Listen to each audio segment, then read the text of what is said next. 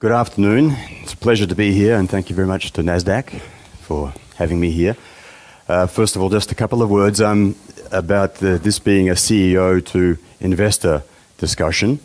I'm one of the board members of the management board of Baltic Horizon. Unfortunately, today our CEO, Tarmo Karotam, was not able to make it to Riga, although we are very often in Riga together. Because we travel around the Baltic countries. I'm actually based in our Vilnius office. Tarmo is in the Tallinn office, so Riga is often a place we come together.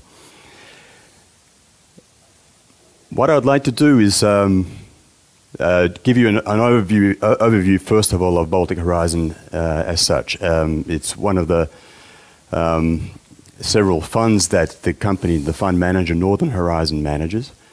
Baltic Horizon is specifically a fund that was invented basically to invest into top-line commercial real estate, mainly into retail and office space. And in fact, its history comes from the time that we used to make these investments through funds, through a type of trust, which were time limited, usually a 7-year fund or a 10-year fund.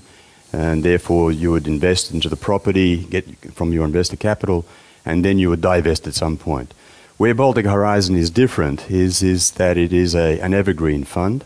It means it doesn't ever close down. It's one of the first, I think, probably the first type of fund in the Baltics to do that. Its history comes from being one of those time-restricted funds, the Baltic Opportunity Fund, which started back in 2010.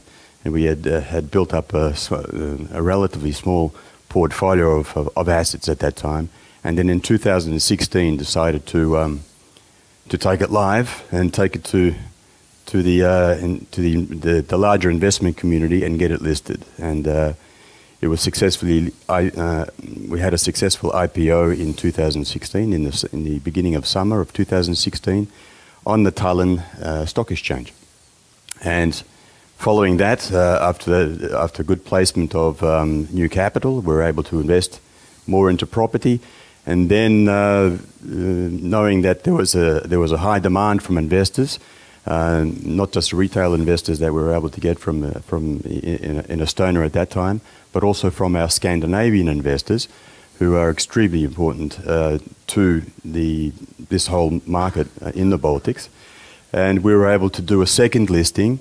6 months down the track in November of 2016 on the Stockholm Stock Exchange. So it's not a rare thing in the international markets to be double listed, but I think in this region it's not that common. So we can say that Baltic Horizon is one of those rare beasts which is listed both on the Tallinn Stock Exchange, in Nasdaq, and also in Stockholm. So Baltic Horizon, what it is it's what we call like a REIT, if you're familiar with the term real estate investment trusts, especially from the States or from Australia or Canada. This is a type of fund and an alternative investment fund vehicle which is created in Estonia, and we're using that legal format. So it's like a REIT where all the investments go into real estate with the idea that the regular cash flow coming from those investments goes back straight to the investors as dividends. And so we have created this fund to be a very diversified and low-risk type of REIT, listed REIT. People can come into the investment through the stock exchange rather than coming direct investment into the fund, and that's how they exit as well. If they see, most investors want to come in and then they want to go out with their profit. So in this type of fund, it's done through buying and selling units on the stock exchange, except for when we do, when we raise capital through a new SPO, a public listing or a public offer, or through private placement, which I'll talk about a bit later. We are doing that now. So its long-term focus is basically to invest into high-quality properties in the capital cities of the Baltic countries, so that being Vilnius, Riga, and Tallinn. And at the moment, that's all Baltic Horizon invests into. just because we want to make sure that we're getting the highest quality properties. And how do you do that? It's basically having the very strong tenants in your buildings.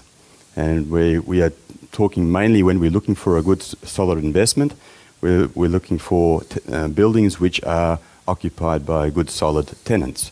And in this part of the world, I think most of those tenants are from the Nordic region, some international, of course. And of course, we don't say that we don't invest into properties with local tenants, but those local tenants have to be of high class and good standing. The portfolio, basically, we keep it very conservative overall, because we've been through crises before. We know what banks are like. Generally, if you lever up too much property, lever up too much in your properties up to 80 or 90%, you know what, in a hard time, what that can lead to is that the banks will just take your property away. But moreover, we want to be sure that we have skin in the game, and that we provide 50% of the equity into the investments, and we look for 50% of the leverage from the banks at this stage. And we've changed that a little bit as well. I'll talk about our bond issue that we did earlier this year. So at the end of the day, it's a high dividend capacity fund, meaning that the investment into the fund is there more for the actual sustained cash flow that the investor can expect to get from knowing that they're invested into property with very good tenants and well-paying tenants, which are always coming in, and the dividends that we can extract from that, and we have been doing so ever since the IPO back 2.5 years ago, is now creeping up to an annual return of 8% cash dividend on equity. The dividends are also paid out on a quarterly basis, so that there's a regular flow that comes to the investor. And well, the entry and the exit. The entry is usually through, if you want to come as a smaller investor into the fund, you come through the stock exchange, either in Thailand or in Stockholm for our Swedish investors, and then you exit by selling from that market.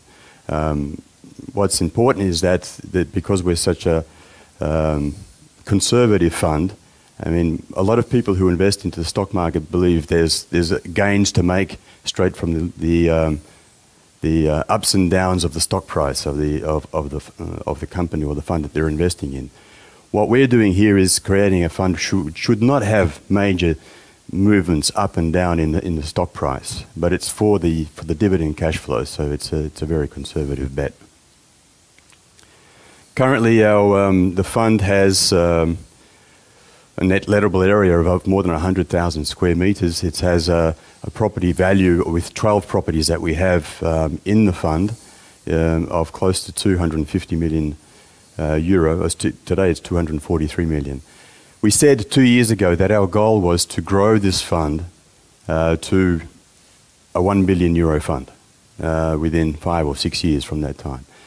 From where we started, when we had this the Baltic Opportunity Fund, and it turned into Baltic Horizon 2 years ago, it's moved it's grown exponentially from there. So we still think that as long as the markets are good and there's good properties to buy, that we can still grow sufficiently well in the next 5 or 6 years.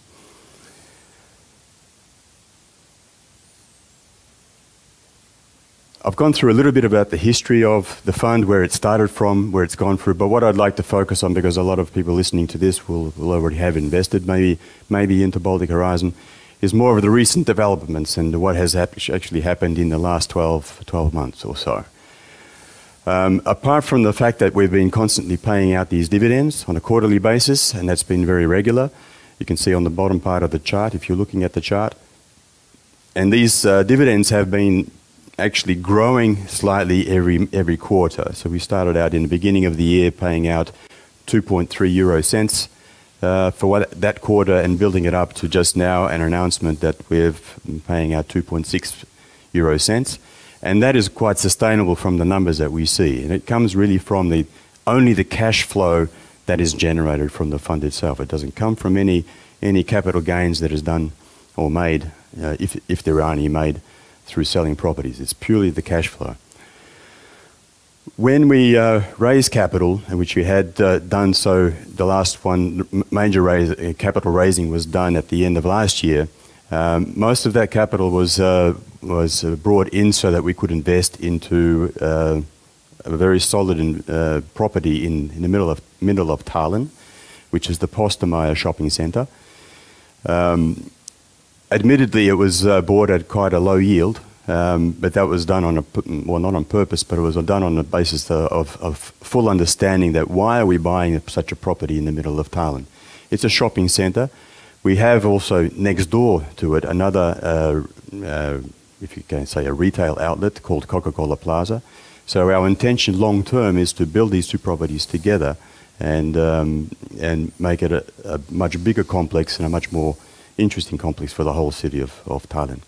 So that's what we're doing with that one.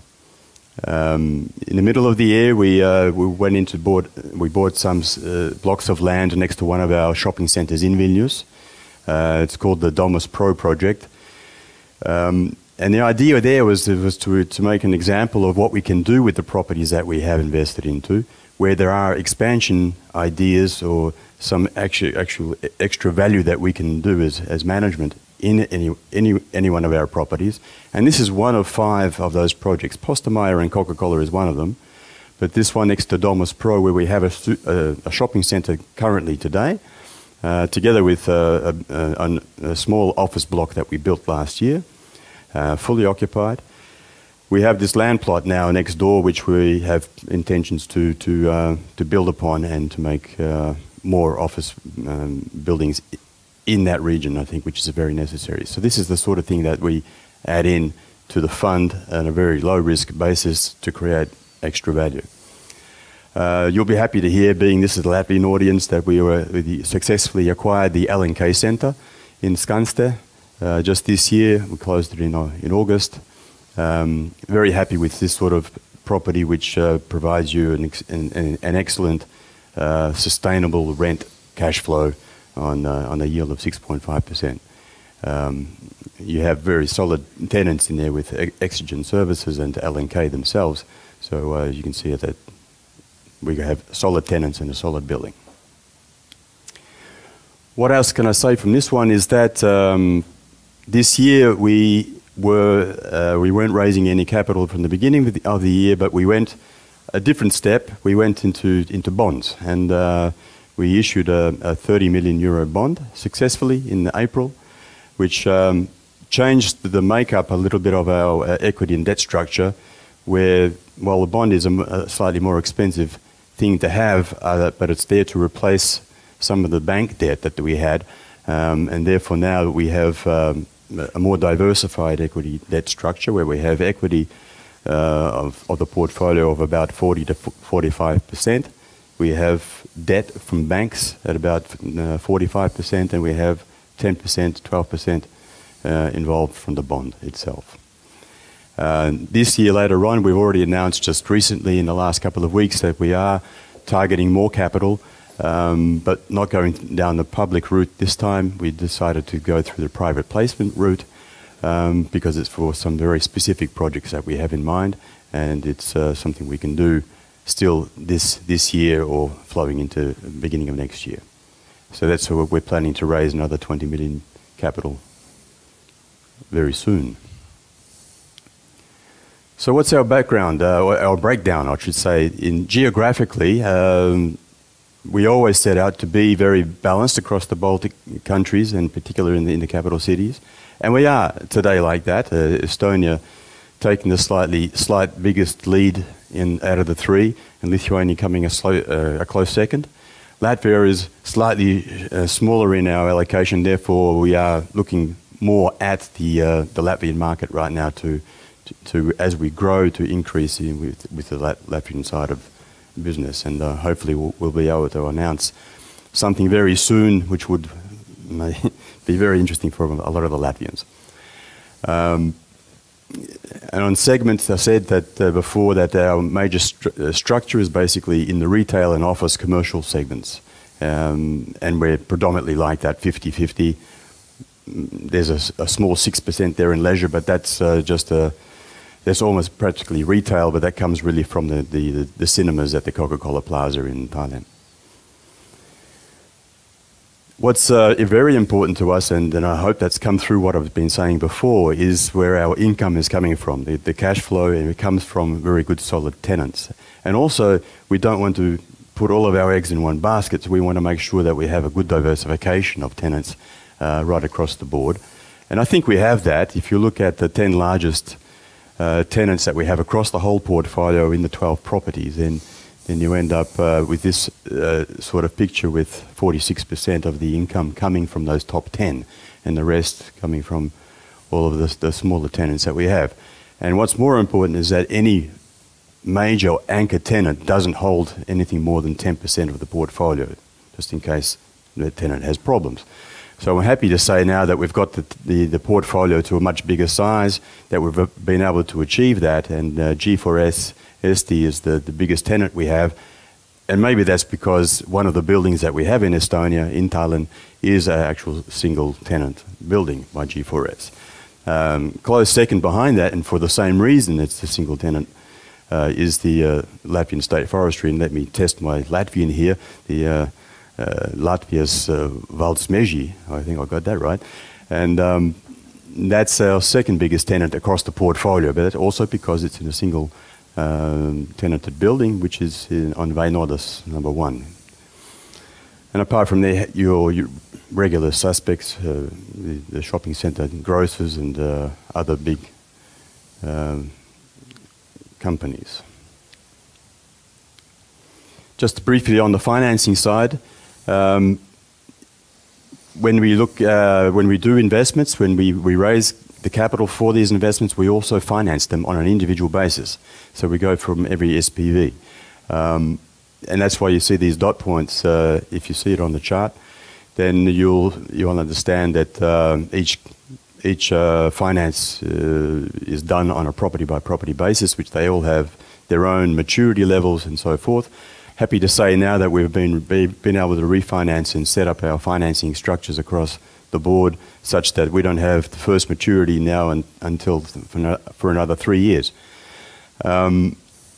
Not to say that we don't keep on looking at our finance and talking to the banks always, but that just makes it a little bit easier to do other things within the portfolio.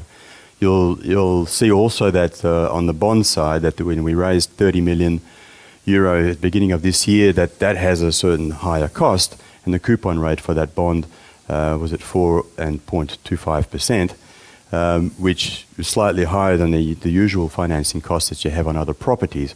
But still the blended cost of debt, if you take in the bond as well with that, is only at 2.3%, which I think is a good achievement for the fund to go forward.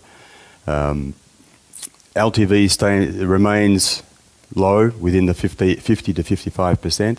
The fund rules of Baltic Horizon actually allow us to go up to 60% loan to value on the financing, and that includes the bonds.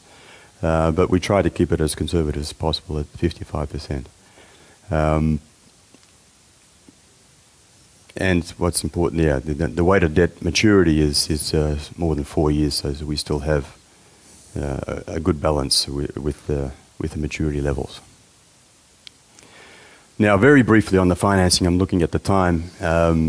Just a couple of points from the latest results from Q3. A lot of investors will be looking at these numbers sharply all the time, I would imagine. For Q3, when you compare to this time last year, what you can see, of course, is that the net operating income has quite dramatically increased from what it was last year, but that, of course, is to do with the additional properties that we've taken on board. On the investment value, we've now moved from the end of last year from 189 million to 243 million euro in asset value itself, and it's largely due to the uptake of the Postimaja shopping centre, the LNK business centre, and some land acquisitions and some revaluations in the properties at mid-year. We do revaluations on a biannual basis every half year. The NAV of the fund is sitting at nicely at 109 million euro. This is a bit less than half of the total GAV. It's grown slightly from where we were last year, but mainly because it's really a reflection of how much equity is in the actual fund. There was from the revaluation of properties, you get some increase there, and we also had, when we did the Postermeyer deal at the beginning of this year, we did a combined small private placement with the sellers so that they invested some of their own funds into our fund as well at the same time, not just selling the building. So that's a nice process and a nice way to get the sellers of buildings involved in your fund, and I think that's a good way to go forward. The NAV numbers shown here, basically we compare two things: the NAV of any particular month, and we're sitting today at roughly about 1.38 euros per unit. When we look at the EPRA NAV, which I think is always an important number to look at because it discounts or takes away the tax or the deferred tax issue from all of your properties, which is something you just need to book in by law under IFRS rules. But really, when it comes to practical terms, when you sell a property, you will probably sell the company itself, so that tax never matures. Therefore, the real value of the units is more like €1.48. Just the last slide, the last issue I wanted to talk about, which takes us back to the listing, that we are listed in both Tallinn and in Stockholm stock exchanges. And you can see that these graph charts are now looking at the numbers, or the liquidity of the units is actually growing as we're going along. The last year has shown, I think, stability at this sort of level where we are turning over 1 million units per month, which is probably could still be a bit more, but I think it shows that it is quite highly liquid. It's also important to see, if you ever look at, and we had this report from Swedbank Equity Advisors, that when we look at the Baltic countries across the board, across Nasdaq, in terms of companies and funds and whoever else is listed on there, that Baltic Horizon is actually comes up now to the top 5 of all of these entities in terms of liquidity. Of course, taking into account both of those exchanges, and that liquidity is extremely important to us because the investor feels that then there's an ability to get in and out as much as they would like. So with that, I would say thank you and sit down next to my friend Ivars here. Thank you, sir. So just a quick question. We're obviously running a little bit short of time, but the overall position here, just understand that you've got both, let's say, Nordic, Swedish, and also Estonian smaller investors on board, and that's been the most efficient way for you to actually cater for them. But the units are fully fungible. You can theoretically exchange one for the other. Is that? That's exactly right. We at the beginning, when we did the secondary listing in Stockholm, we were a bit nervous about the idea of how transferable they are from one exchange to the other, being that Tallinn is traded in euros, Stockholm is traded in SEK. That causes its own issues, but just the way that Nasdaq works and the interrelationship between the various branches it has shown that it's not at all a difficult thing to do. We have to also say that the fund today has about 4,500 investors. The bigger ticket ones are the ones that the institutional investors that we look at directly and try to get them to invest in the larger tickets. But why we have so many investors in the fund at the moment, which is fantastic, is because that we are on the retail market, and that and especially in the Estonian and the Swedish markets, that they understand that this is quite easily tradable.